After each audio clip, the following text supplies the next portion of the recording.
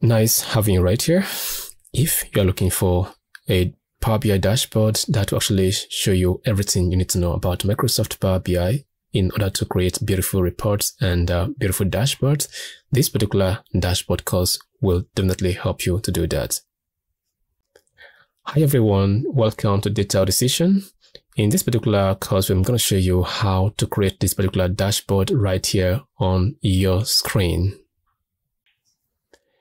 So over here, we have this particular dashboard with multiple pages. I'm going to show you how to create that as well. So we can actually drill or step into a different page, which is this particular page right here.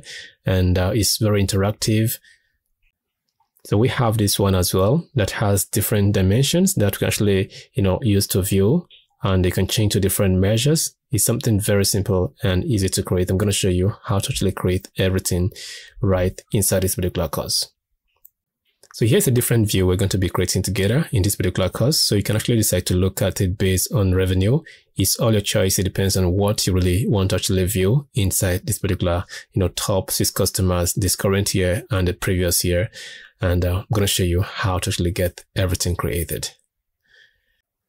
For more inspiration, you're going to be having access to lots of my, previous dashboards and the subsequent dashboards I'm going to be creating right on this particular course. So if you actually have it downloaded, just open it up and take a look at what we have done right here to put everything together, and as well open the DAX area to look at what DAX we have actually written to actually get something like this created.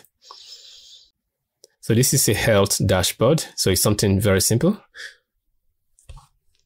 This very one over here has the light version, and as well it has the dark version. Depends on which view you want to actually, see. Look at this now. So we have the dark version right here. So this is going to be some kind of an inspiration to you. It depends on what you really want to achieve. We don't just create, we follow requirements. I'm going to show you how to actually answer business questions, just like what you have right here, right now, or industry questions. So it depends on the kind of data that you actually have right here. This is actually sales data. All you have to do is to read through this and understand what this is all about and how the data you have can actually, be used to answer this particular question. After you might have read through the dashboard requirements, the next thing you have to do is to make sure you create a dashboard sketching just like what you have on your screen right now. This will actually make everything easy for you. Once you get to Power BI, you know which particular, kind of DAX you should write to pull the information out, and the kind of chart you should use, and as well how your layout would look like.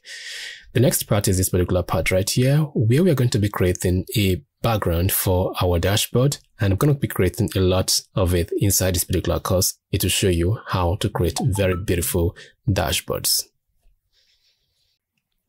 If you want to create better reports or better dashboards, learn DAX in a speedy way, all you have to do is to make sure you actually sign up for this particular course today. So see you in the class.